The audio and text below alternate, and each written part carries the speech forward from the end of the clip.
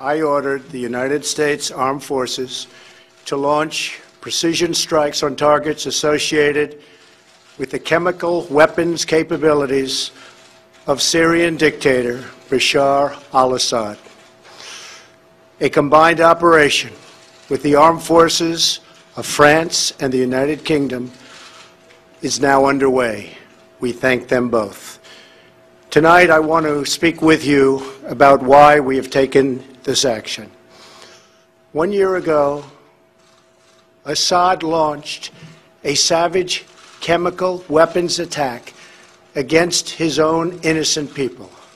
The United States responded with 58 missile strikes that destroyed 20% of the Syrian Air Force. Last Saturday, the Assad regime again deployed chemical weapons to slaughter innocent civilians, this time in the town of Douma, near the Syrian capital of Damascus.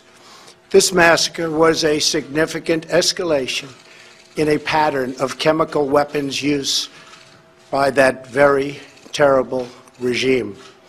The evil and the despicable attack left mothers and fathers, infants and children thrashing in pain and gasping for air.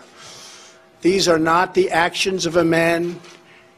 They are crimes of a monster instead.